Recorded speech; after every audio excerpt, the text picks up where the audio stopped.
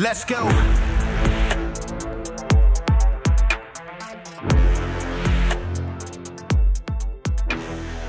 Welcome to Citizen. We have two special guests today, Alana and Dean Stott. Tell me who you guys are and how we ended up on the show today.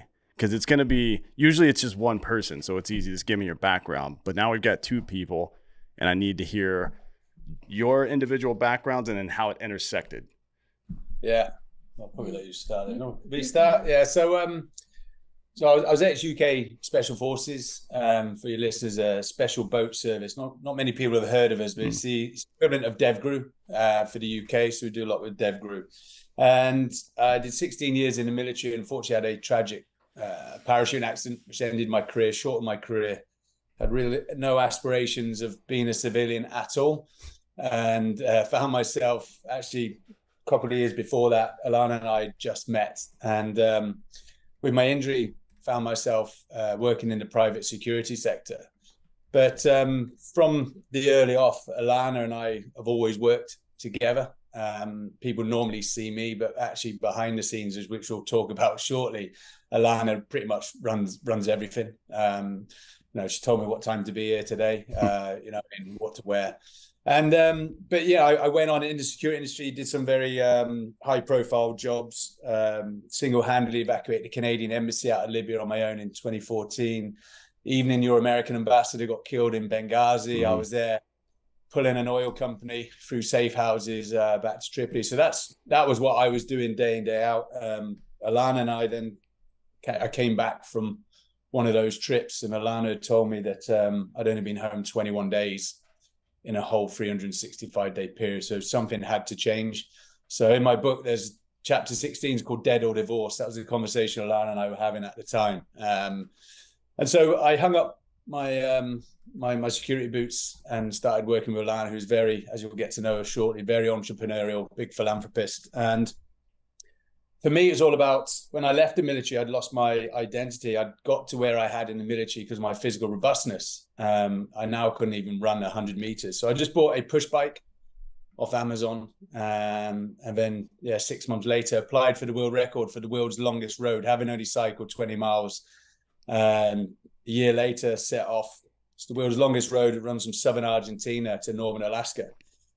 14,000 miles. I cycled it. Alana ran the whole campaign, raised the money, got me sponsorship, everything else. And broke the world record by 17 days. Became the first man in history to do it under 100 days, which probably upset the cycling community. But it was really just to keep myself physically and mentally engaged. So that was me. But as I've touched on, none of that would have been possible without Alana. So I'll bring Alana. Yeah, I grew up in Aberdeen in Scotland, so I was like 1,000 different jobs, but finance was my main background. So I'd been a debt collector, and then when I met Dean, I was a bank manager.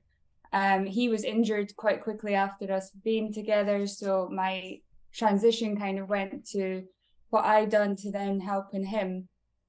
And that was like a different world for me, because he'd gone from being at the top to the bottom, and we had to kind of pull him back up. But funny enough, how I met you, I think I met you at the 511 event at the SHOT Show, and that's really the typical fashion of Dean and I, because it was Dean's sponsored the 511, but he's never around to do any of these things because he's always here, there, and everywhere at the last minute. So I was there with the baby, kind of representing Dean. And that really probably is a really good example of what our life is. It's just super fast paced. We've been working in the security industry since 2011. So Dean's either away on a task, or if he is at home, we're planning the next task. It could be he could get home at 2:00 in the afternoon and be away by 10 o'clock that night. So it's always been that kind of crazy lifestyle. But we've got 3 kids, and they kind of just fit into what we do. So it really is kind of a high-paced, no excuses, crazy life. So it's quite unique that you've actually got us both. This is very rare. Yeah, well, lucky me, right? Yeah. So how is it that what do you think it was that drew you two towards each other? Because I get this sense in the modern world, there's less and less people who are kind of defining their lives by purpose. You know what I mean? Yeah. and you see people that it seems like a lot of folks are just kind of winging it through life. You know, that I understand I don't know, I guess the sentiment that some people share that they feel almost fatalistic about their lives because, well, I'm supposed to do this by this age and then this by this age. And people, the rebellion to that was just to do nothing, it seems, right? I mean, but which is fucking stupid. So I wonder if for you two guys, was it that it seems like you both are very driven, very purpose driven, but also can get out of your own way and let other people help you. And I think that's an important part of having a relationship with another person that's a type A personality. Yeah. Yeah. I grew up, you know, it was always the buck stops with me in my life. Like there was never an excuse or somebody else's fault. If it went wrong, it was me that needed to fix it. So my mom died when I was 15 and she was a single mom. And then I had some brothers to look after as well. So responsibility and things was always with me. But so I never had kind of drive to be the little wife or anything like that. It was always going to be my forward moving. But so pretty much being single till I met Dean. And then when I met Dean and I saw this other character who had drive, who had purpose. And I remember the first thing that really drew me to him was he said, you know, do you enjoy being a bank manager? And I said, well, I can do it and it's easy, but it's probably not the full thing that I want to do. And he says, well, you know, if you could do anything, what is it you want to do? And I said, well, I've always wanted to be a spy. That's what I've always wanted to do. And the very next day, he had the application form for MI6 and had set up a call with me with one of his guys who was in Whitehall to talk me through the process of how to do it. So that was the moment I realized, yeah, this is the guy that he's got the same kind of focus and mentality as me. Yeah, and we're coming up to 14-year anniversary from when we met. And unlike Alana, who was single until I met her, I hadn't. I had a couple of failed relationships. So I was like, I am done with relationships. And, you know, being single in the special forces, my sort of passion was just to go on deployments and that was it. So I actually wasn't looking for any partners at all. And that's typical the case. You know, I've never been on any dating apps. You know, I probably wouldn't know how to log in. I'm such a technophobe anyway. So we just bumped into each other. I mean, we just hit it off straight away. And what I liked about the difference I would say with Lana is in my previous relationships, there was a lot of, we don't like you doing this. We want you to leave the military. Whereas Alana was no, I like that you're in the military. And was pushing me. So I was pushing her, but she was also pushing me. And then if I ever doubted myself, and there was a few occasions, especially after my injury, and you know, Alana was the one who picked me up. And she's like, no, you can do this. From a personal perspective, you know, I didn't plan on leaving the military. I didn't have that transition runway. It was literally a short period and I was out. You know, the military are very good. They're like your mother, your father, they clothe you, they feed you, they pay you on time, you know, they sort the electricity, the gas. So you can focus on your job solely. You don't have to worry about that background noise. So I joined the military at 17 and sort of left those responsibilities to the military. So my worries of becoming a civilian were like Alana's day to day. It was nothing. Alana set up a security company on a mobile phone in about 10 minutes. You know, for me, I'm like, oh my God, I wouldn't even know where to do the paperwork. So we identified quite quickly our strengths and weaknesses. Alana very much so in the business, how it asks for money and stuff, and me just more operational on the ground. And so that really formed quite a bond quite early as well. And Alana wanted something new. So when I was getting out, Alana trained she's trained in close protection, surveillance, maritime security. No, we were going to do it together, a bit like in modern day Mr. and Mrs. Smith. You know, that's what we were sort of looking at. But then Alana then fell pregnant with our first daughter, so that sort of changed.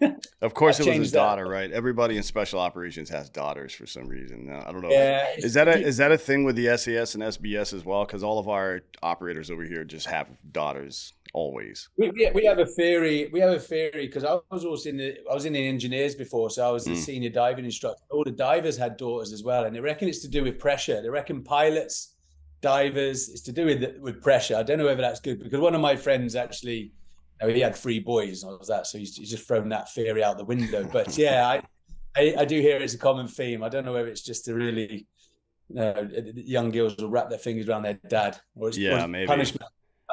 Well, yeah, that's the anecdotal theory, is that it's punishment for all the bullshit, you know. But there is some truth to it. That there's definitely a high rate of female birth amongst special forces operators, at least here in the U.S.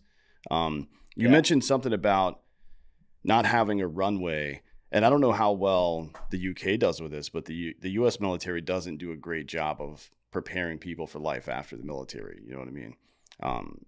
And it's like just having it, but you know, it's reflective of our public education system as well. We teach stuff that we think people need to know, but how many kids coming out of school know how to change a tire or balance a bank account or do their taxes or any of this shit, right? I mean, they're woefully unprepared for life. And then in our situation, I got out when I was 30, so it wasn't that bad, I guess. But when you're like in your late 30s, early 40s, and your entire adult life has been managed by somebody else, and now all of a sudden it's like, all right, you got to do all this stuff for yourself. It's a bit much, and we don't do very much to really help people during that transition period. Even when you do have the runway, it doesn't really work out that well, in my opinion. I started working when I was 11, and you know, first of all, it was just for the extra treats, and then when mum was sick, it was to pay the bills. So it's always been a way of I've always had to look after someone else.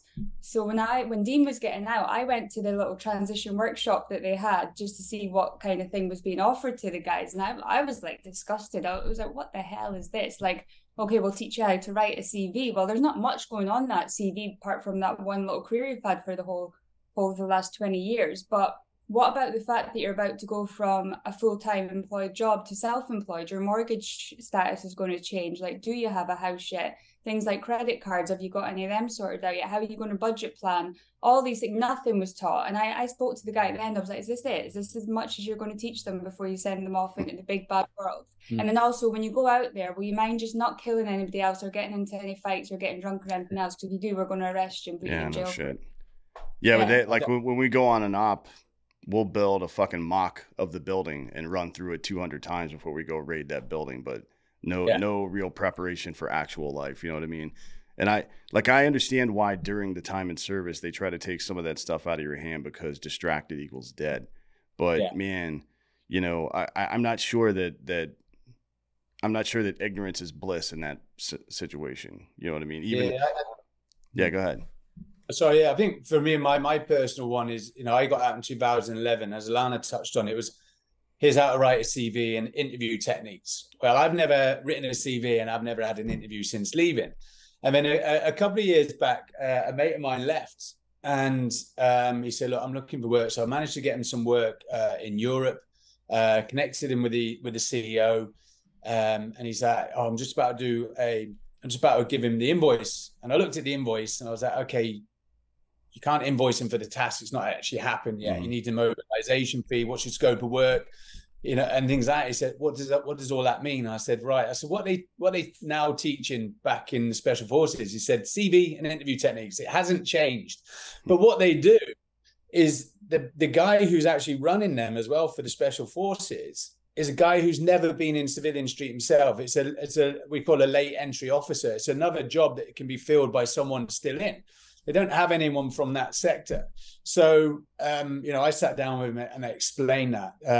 I think they're slowly getting there. I do a lot of work here, or $5 of my book goes towards the Honor Foundation, which is, I've been along to one of their transition programs to see that 13 weeks. And that is so far advanced from where we are in the UK. My old unit, the association I met them last year. They're coming over actually to see how you guys do it. So if you think you're not doing it well, we're still behind you over there as well. Yeah, and we're all ahead of Canada because they'll just give you a free punch card to go get a suicide if you feel like hey, you're having a bad day. Here's suicide for you. It's crazy up there. Exactly. I didn't know if they had a military Canada. I wasn't too sure. They have good snipers. Yeah, that's it. Understand who they are as well. Part of my book on how to ask for money, I talk about the guys that I work with. They'll come out and they've got no idea how to charge for the service, what value they are to the work they're doing, or how to write a business plan or anything, right? Yeah, I'm going to do a close protection task. I'm getting paid $250 a day for it. It's awesome. What? You know, like, no. Like we need to look at that. And I think really trying, when I'm speaking to them about, I've seen guys and I've said like, right, what's going on? My finances are bad. Let me look through. Well, these 5 invoices haven't been paid. Oh yeah, I don't want to send them because the task's over with now, and I feel a bit awkward asking for the payment now. And it's like, dude, this is your money. This is your life. You've got to pay the bills now. Well, we come from best way to explain it when Alana mentions that. We come from a culture where, if I was in Afghanistan planning a mission, I need 2 CH-47s, I need a UAV, I need some fast air, I need 40 guys from the squadron. We need this is it. No one gives me a bill. No one tells me the cost of all that, a scope of work. It's done. It's automatically done for you. So you enter a world like that and you don't see the value of life. When I evacuated the Canadian embassy, I charged $7,000 for 8 military and 4 diplomats. For me, it was about the right thing. It was getting them out and making sure they were safe and home. Whereas actually it's the world of business. Alana's like, well, there is a cost on that life, and it is what this is. But we come from an environment where our mission set is to protect and help people, and we don't see a value on life when in fact we should be knowing our worth, which Alana talks about more, and then actually putting a cost on that, because we are worth a hell of a lot of money to these corporates. Yeah, it's interesting, Alana, the book, How to Ask for Money. You took your expertise in a field, and then you ran into to this guy who you're like, I just imagine you're like, okay, you're fucked up like a football bat over here. Like this guy has no idea what he's doing, and then just correctly probably assumed that that's a bigger, more pervasive problem throughout the veteran community, right? And which it is. And then you use your institutional knowledge to help people in finance, especially with like what we're talking about when it comes to entrepreneurship, because one of the biggest barriers to entry is just the anxiety associated with not knowing what the fuck to do. People just don't know what to do. They don't know how to write a business plan. They don't know how to develop a capitalization table. They don't know how to do any of this stuff. They don't know how to go ask for money, right, from people, and then be able to demonstrate the value of their product for that money, so everybody feels good in the situation and they make the right partnerships, right? I think it's a big, like, we're in this creator economy globally, but particularly in the West now,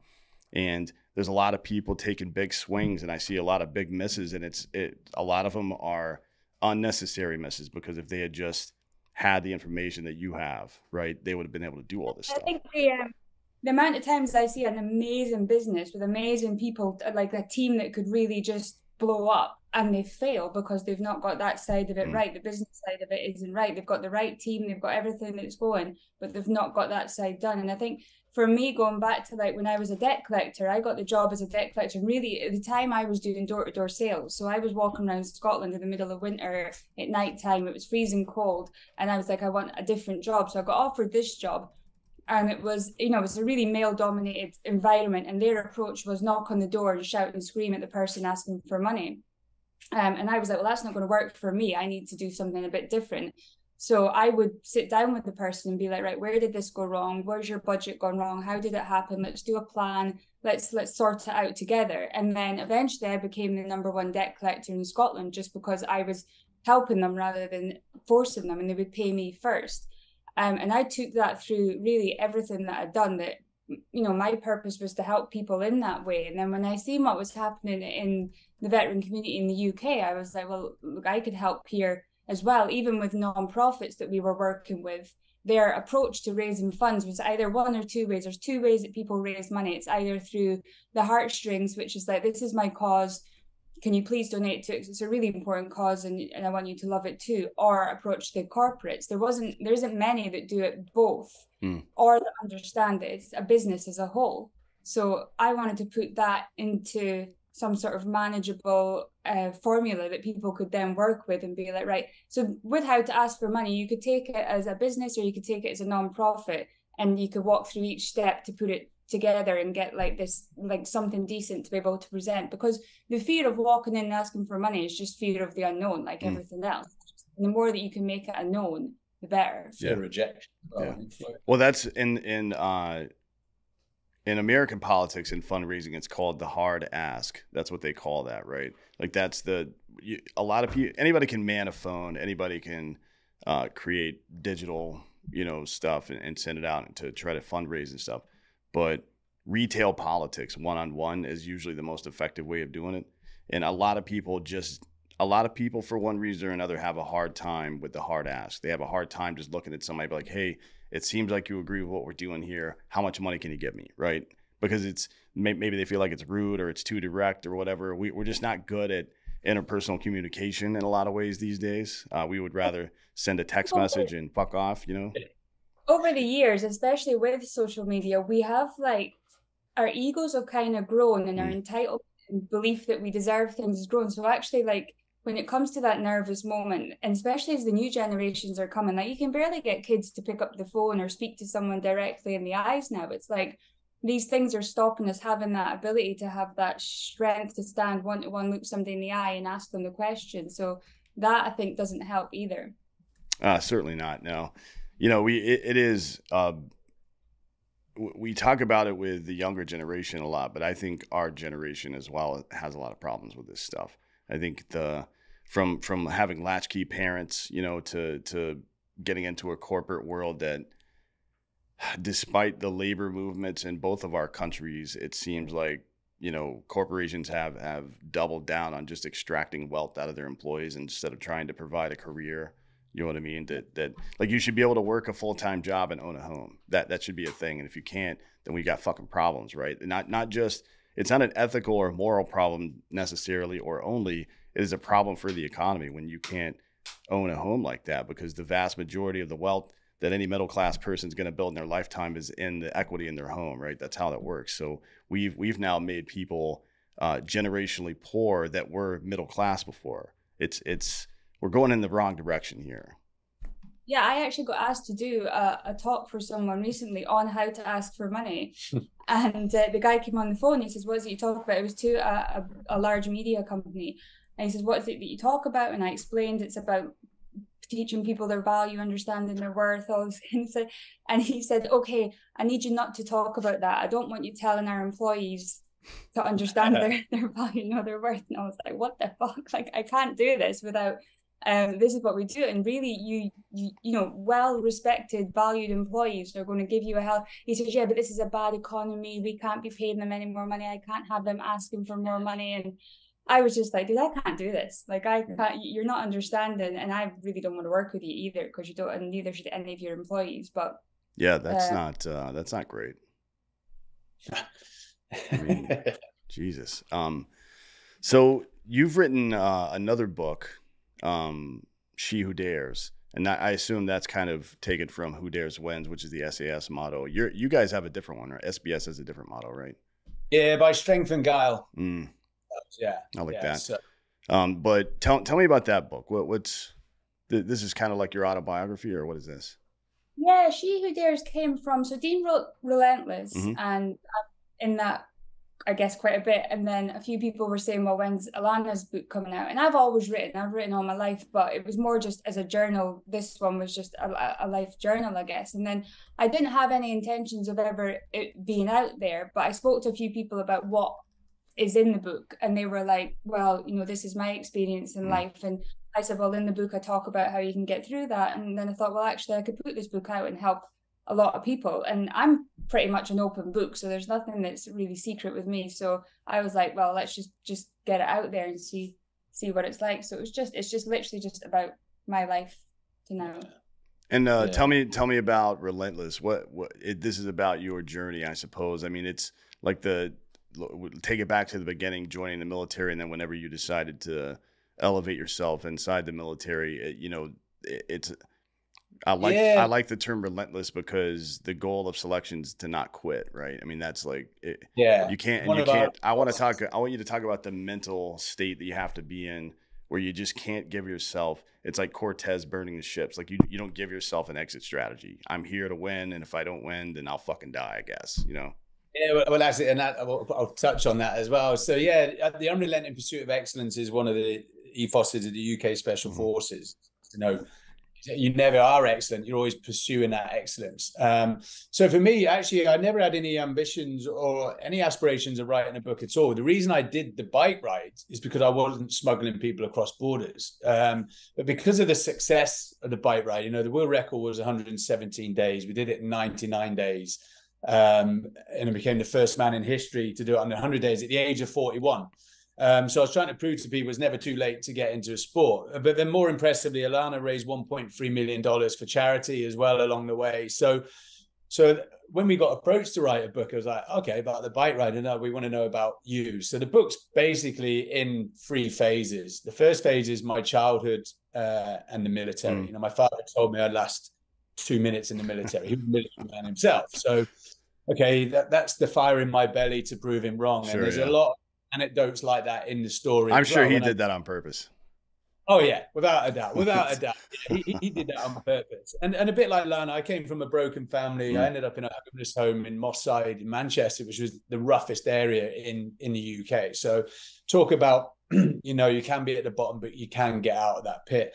I go in, I talk about the military, and then I stop at the special forces just purely for security reasons and respect for my fellow brethren, that, you know, I don't talk about that, which upsets a few people sometimes. I think it's a book about special forces. But then I talk about, you know, that transition we talked about, the identity crisis, working in the security industry. And actually, I did more high-profile jobs as a civilian than I did when I was in the special forces, because I had a bit more freedom. I wasn't governed, had the same rules of engagement as others. I had more freedom of movement to be where I wanted to be in the world. And so actually, the middle section, you know, some very exciting private security stories, and then how we then take everything we've learned from the first 2 phases into the bike ride. So, you know, you go in the military, you get to the top of your game within Tier 1 Special Forces, you then have an injury, you then find yourself working in a new environment, and then in security, you get yourself to the top.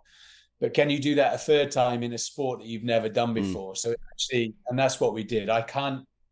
I'm not the type of person just go join a cycling club. It's like Alana found the world's longest road. I was like, perfect. You know, it might sound quite arrogant to especially some cyclists who are like, well, this guy's like 200 pounds.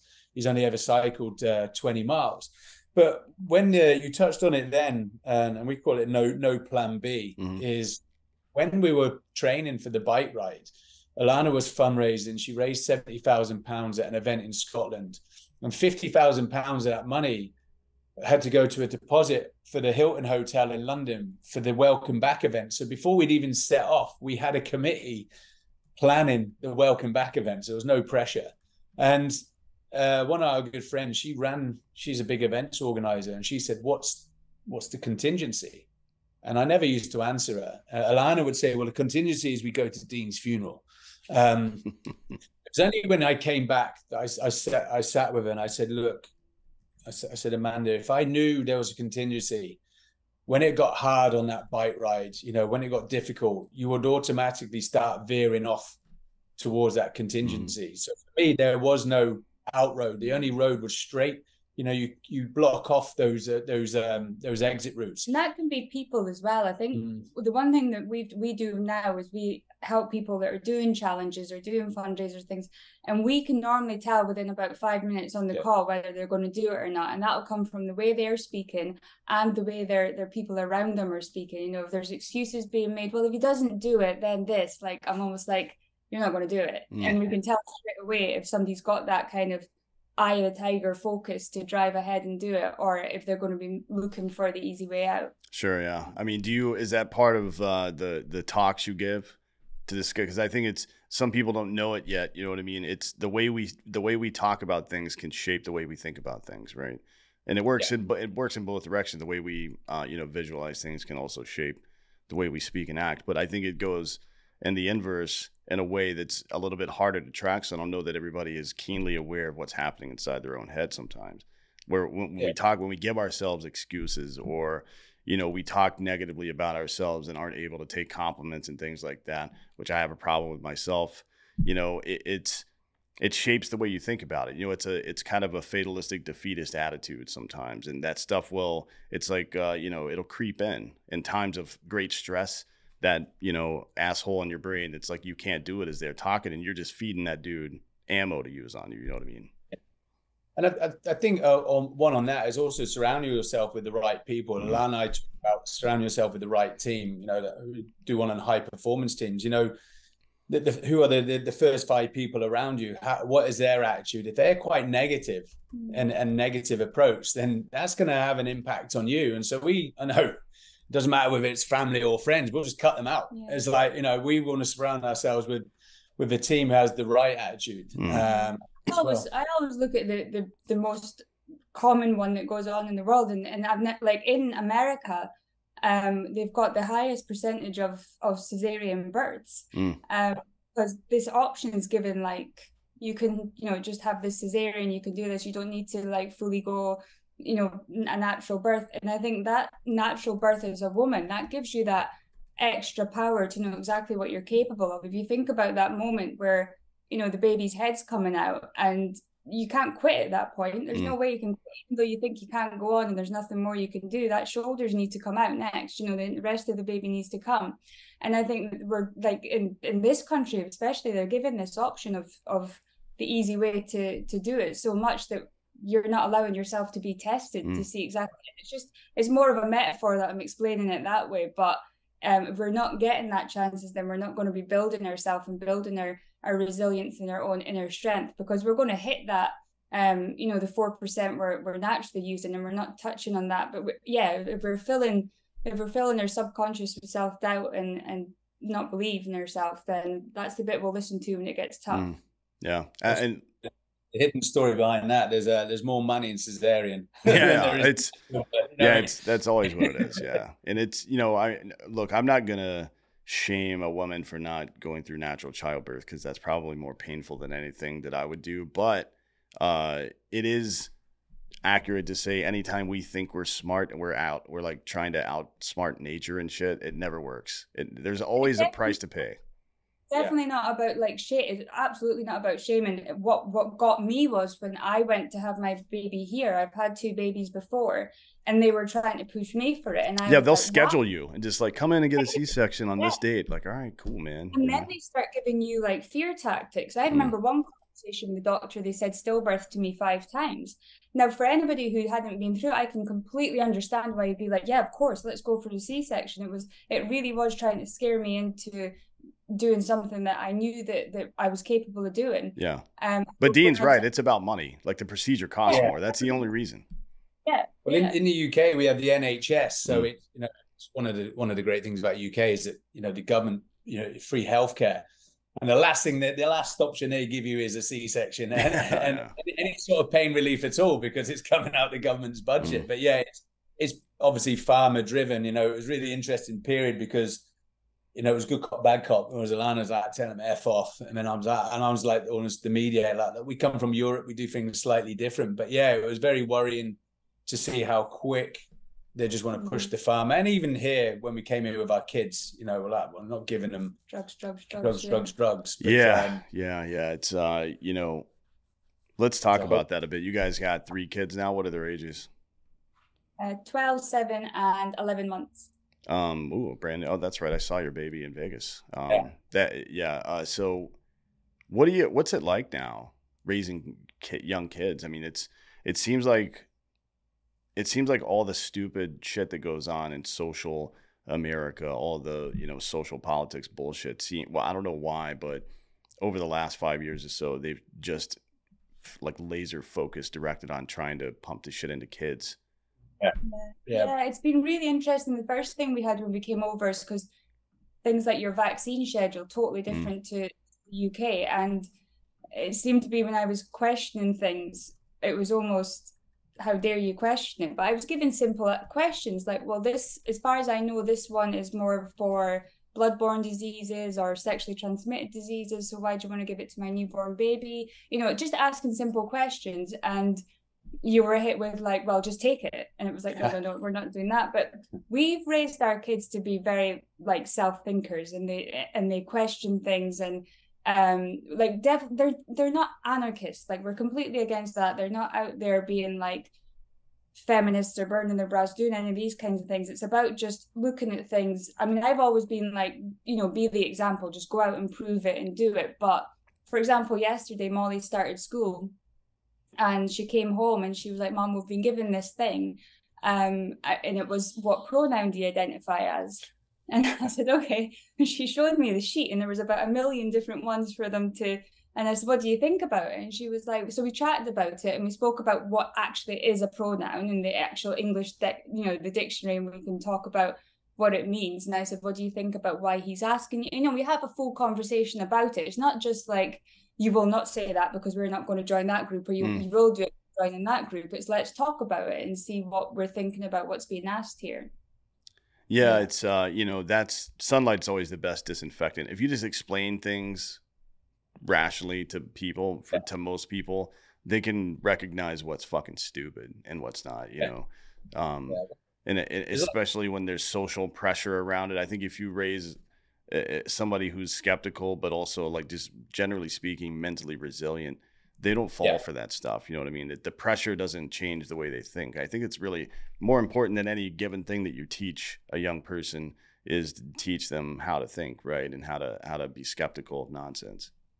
Yeah, and I think what you mentioned there is the stupidity. You know, some people just don't know, and so it's always good to explain, especially like we come from Europe, so we do things slightly different. So we had a couple of doctors who were really good, actually were trained in Europe, so they knew. But going back to when we first came, they're like, oh, your child hasn't had the chickenpox vaccination. I said, no, they've had chickenpox. Well, they need the vaccination. Well, you can't get chickenpox again from that. And that's where stupidity kicks in. And so we have chickenpox parties back in the UK. If one child has chickenpox in nursery, we bring all the kids in, so they all get it at once.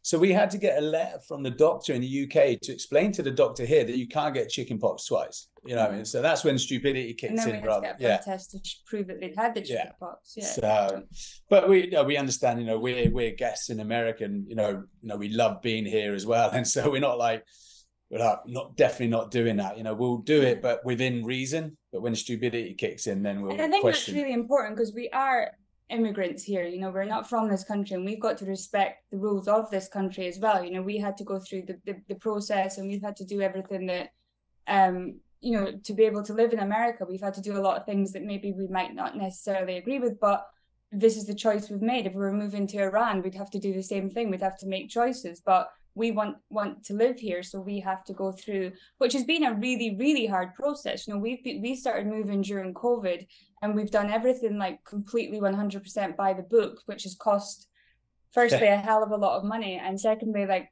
Dean had his visa first, and then I had to keep coming in and out of the country correctly. I mean, I've been detained. I got arrested at the border for like 7 hours because they just weren't sure what my visas were like. Well, the airport, not the border. The airport border. The airport border. The airport border. It's a port of entry. It's port of entry. That's pretty. I mean, it is what it is. Yeah, the legal process of emigrating to the U.S. is fucking ridiculous. We have a lot of British friends here, and it seems to be the same for them. But we understand that, you know, long term, you do it correctly. It is worth it. You know, it's changed our lives. Yeah, but it shouldn't be. I mean, it's all kind of predatory here, right? It's all built around having to go get an immigration attorney. They make it prohibitively complicated, just so you'll have to go get an immigration attorney and pay this asshole another $5,000 to $15,000, not including the services that you have to get from the government, right? Well, we actually fill out the form. They're just the ones who deliver it. Yeah. So it's silly, man. It's like, it reminds me of Office Space when they're asking that dude what he does, and he goes, "Well, I take the reports from this person. I'm a people person." You know what I mean? It's like, all right, congratulations, dude. You're fucking our country up, but it's weird. Say to us, go the illegal route, and they're like, "Oh, we wouldn't want to do that. Like, that's horrendous." But the legal route is definitely really hard, but 100% we're really pleased to be here, and but it has been like an eye-opening process. Sure, yeah. And at some point during this process, you started writing a children's book. Tell me about that. I started with Live Your Own Way. So Live Your Own Way is really about a kid who's goes through life with people telling them that things are too dangerous and that she shouldn't do that, and it's like she's too much, for whatever reason she shouldn't be doing these things, and she doesn't do them. And then at the end of the book, after she goes through all the things, she decides, actually, I wanted to do it, but so I can't be stopped by what other people are telling me is safe or right or wrong, and it's just about doing things your own way. And then the second book was about I guess the 5 main immigration communities in the US, and we kind of go back to their country and just see all their different cultures and things. So the 5 friends, and then we all come back to America and celebrate America. And then the last one's just who to help today, which is probably my favorite, because a lot of people say to me, oh, you help a lot of people, but how do I get into helping people? And I'm like, well, open your eyes. There's an opportunity everywhere, every day for you to help people. You just need to look for it. So yeah, I think everyone thinks helping people is donating money and things like that, but just one of the things we talk about is the you talk about people not being able to communicate, the dying art of people being able to speak to each other. Chivalry, I see it a lot, with these kids. Opening a door for an adult, just those basics, that's helping someone. Men in general, men in general as well. Yeah. So it's it's a dying art. We're always quite conscious of that, and sort of really want to instill that in our kids as well. Our biggest compliment for our kids is when people say to us afterwards, "Oh, your kids are so polite," and they're not polite to us, but as long as they're polite to everyone else, then that's fine. Yeah. One of the principles of this show of Citizen is I'll do something every day to help my country. My countrymen are all men, right? I think it's like reframing your mind to be on the lookout for people that need help. I mean, if you, again, Alana, as you said, if you can't find somebody that needs help, you're fucking blind. I mean, it's, and it doesn't have to be anything major. Sometimes it's just, putting the shopping cart back in the fucking cart corral or picking up a piece of trash off the ground. You're not gonna, I think people feel overwhelmed by all of the fucked up shit that happens in life sometimes. And they like, well, how can I help? I can't stop. And you're right. You can't end homelessness or hunger, but you can probably end that motherfucker's hunger right now. Just get some food and take it to him. Right. And when enough people participate that way, then things do get better, quite a bit better, actually. Yeah, it's true. Yeah, I was in Santa Monica the other day, and there was an older lady who I think she'd fell over in her wheelchair, homeless lady. She'd fell over, and I was with the kids, and the amount of people were literally stepping over her to get past her, like literally just stepping over her. It was, obviously, like, people, I don't know, get scared, or they don't want to offer to help, or they know that, she might have mental health problems and might attack. But it was this is a fellow human being who needs some help here, like, stop and help. Yeah, I think it's also because the fear of litigation. If you forget that. So that's one thing it was quite good in the special forces. Is that not that you were above the law at all, but we knew the law, and we knew that if there's any sort of, because we do have our own army legal system as well. But if you step in, you're about to kick in a door. If you have any fear of any potential litigation, you're going to pause. You're not going to be your true self. And so that's the same here. The amount of people I see these videos on Instagram, someone being assaulted, and there's 40 people with mobile phones. I think they all should be accountable and charged as well. I think there should be an element of bringing it back. That you should. Who's that gentleman who intervened on the underground, the ex-Marine guy? Mm-hmm. Yeah, and it's just like, everyone's just fearful of that. And so, I think the litigation sort of culture doesn't help at all. But we need to get the balance right. That's the thing. And what you're saying is that fight, flight, freeze, or film seems to be the fourth one now. Like, that's the reaction now. It's like, put the phones away, get the phone away. Is it like that in the UK as well? Because it's definitely like that here. I mean, look, the bystander effect has been around a lot longer than cell phones or social media, for sure.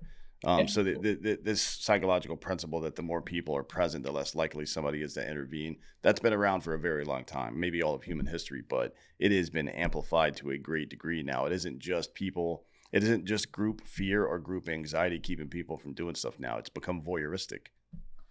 Yeah. I think for me is, as you touched on, it's the fight, flight, freeze. Not everyone is capable.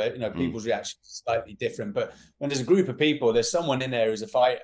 But I don't know if it is the repercussions or whatever. There's a great video back in the UK. I don't know how old it is now. These guys on mopeds smashing the jewelry shops to get smash and grabs. Mm. And it's like a woman just comes out of nowhere, just see her like running in with a handbag and just start battering them, and all these grown men are just stood there, and it's like, but that's a different culture, a different era, what I mean? So this may be, they're not used to, but I think or they don't know what to do. That whole cancel culture as well. That people are scared to say what they actually believe now. That's the other thing, is like there's nothing, and I think that there's, to be able to stand up and say what you believe doesn't mean that you necessarily believe that same thing in 5 years and that you should then be punished for that.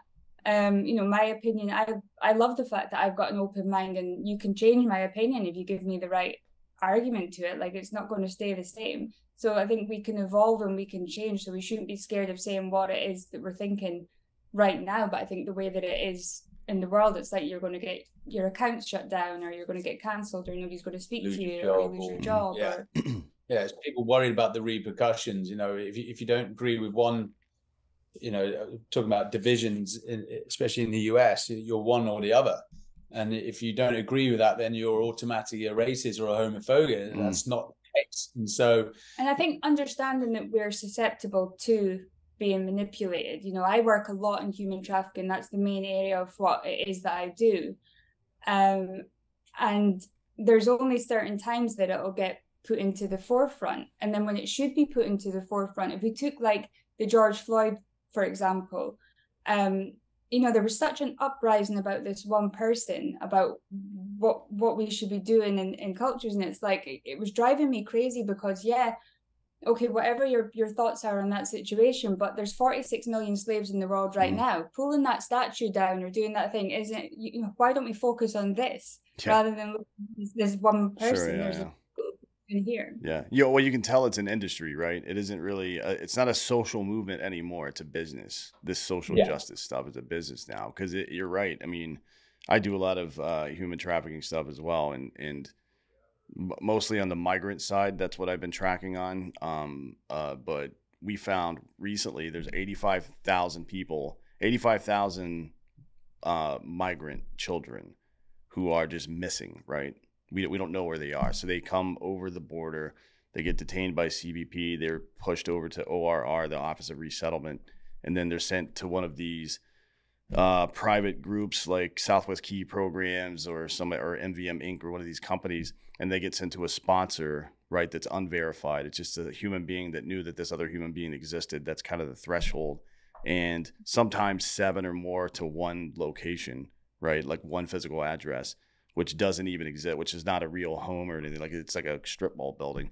And right as of a month ago, there's 85,000 of these kids that they don't know where they are, right? 85,000, and just in the last 6 months or so. And I wonder, I want to get your perspective before we get out of here about this, because I know you do work in that area. This movie, The Sound of Freedom, it's a bit churched up Hollywood stuff, a little bit of it, right? But this is a real fucking problem. And I wonder, from your perspective, why do you think that the political class, the media in Hollywood are trying to fucking tear this down and pretend like it's some kind of conspiracy theory? Because it is very real and very demonstrably real. With Sound of Freedom, I think, so from the number of communities that I work in, and I've got a set group of human trafficking organizations that I really work with and I really trust. The movement itself, with anything, like whether it's drugs, whether it's alcohol, whatever, whenever something becomes a focus, like the opioid crisis, there's so many organizations pop up and want to take advantage of the funding that's available, the kind hearts and things. I think with Sound of Freedom, it's given a great focus to the trafficking problem. I think where it's, especially a lot of the people that I work with, the issue comes is that it almost kind of gives us an idea that that's how trafficking happens. And that's not necessarily what it does. Is for me, I worry about the focus. Now, I do like whenever something gives it focus, but when it's fully transparent as a true story, I think that's my concern, is because the true story is that your kids sitting on the internet right now talking to someone they don't know, those are the ones that you need to worry about. Grooming is, 83% of kids getting into this are coming in through online now, and grooming is the way that it's happened. So when we see like things about kids getting bundled into the back of cars or kidnapped or all this kind of the taken effect, really. It's taken away from the fact that your kid is more likely to walk freely into that person's car. And then you've then got to try and, like, a trafficker loves a kid who's been manipulated, it's the whole kind of love bombing, the grooming process, because once you can get them to believe that they're doing this because they want to, and they go through the grooming process, that's the hardest part. It's easy to identify a kidnap victim or somebody who's actually not in this because they want to be rescued, because most of these girls, you're trying to rescue them when they're so psychologically messed up on drugs that they don't even want to come out.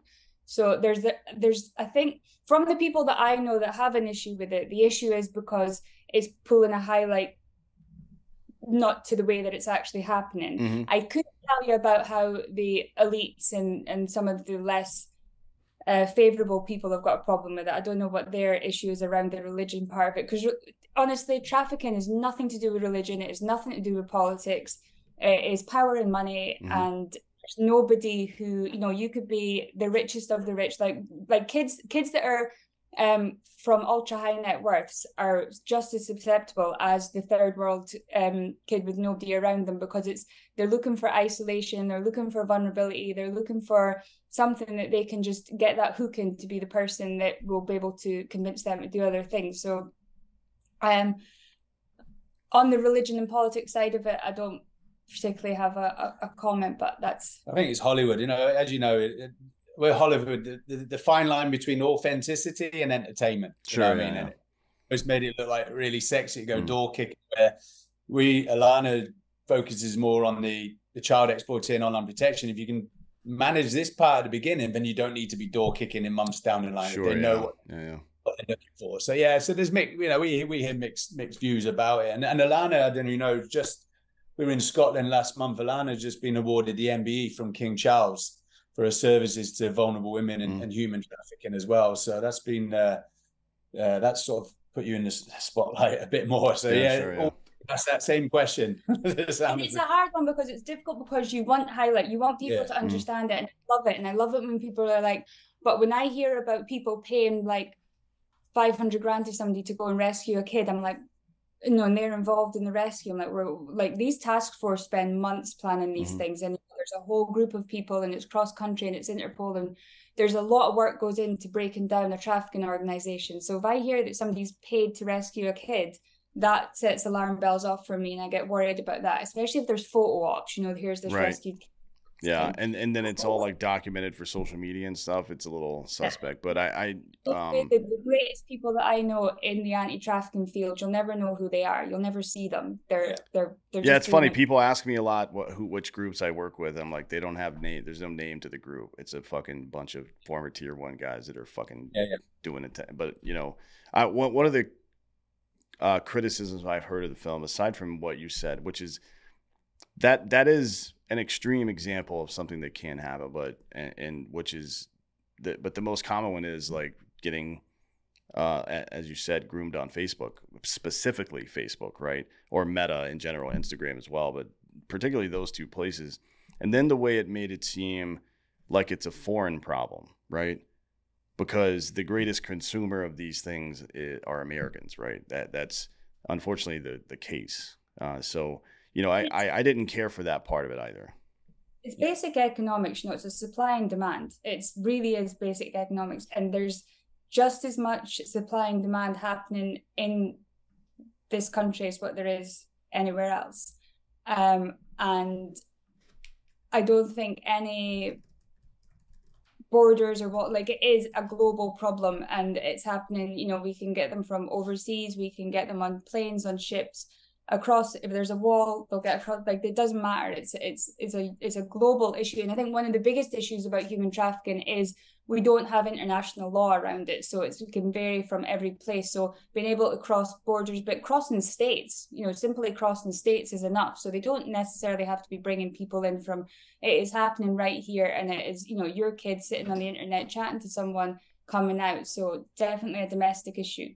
Yeah, it is. I mean, and then, it doesn't help that our closest neighbor, Mexico, the cartels are heavily involved in this stuff, not just in Latin America, but here in America and in the United States. And those governments are, you know, captured by the cartels. They are as corrupt as any government's ever going to be.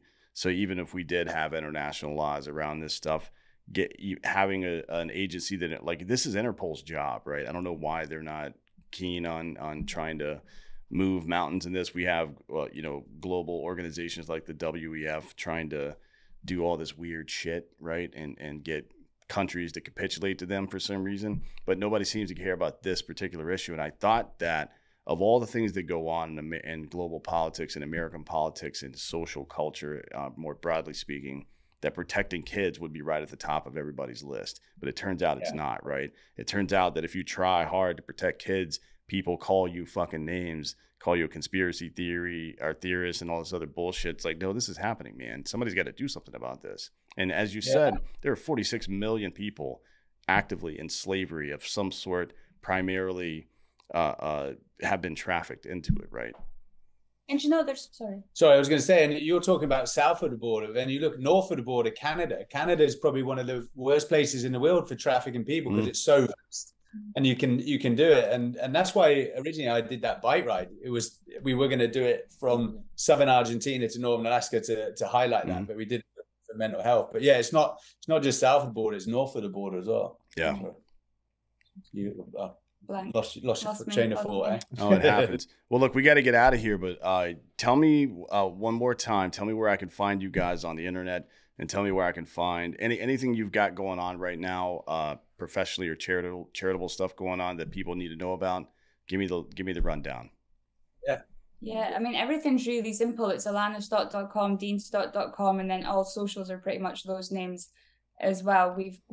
I couldn't even tell. I think we wrote down the list of what we had going on the other day, and there was 44 individual things on it. So I'm not going to go through that whole list, but our main function is still the security business. So that's still what we do as a full-time gig. The human trafficking stuff's obviously the more philanthropy side, but there's no limit to any of the philanthropic side now that we're advising on fundraising. So that's another thing. Dean's filming a TV show at the minute. One of the biggest networks anyway, which will be out next year.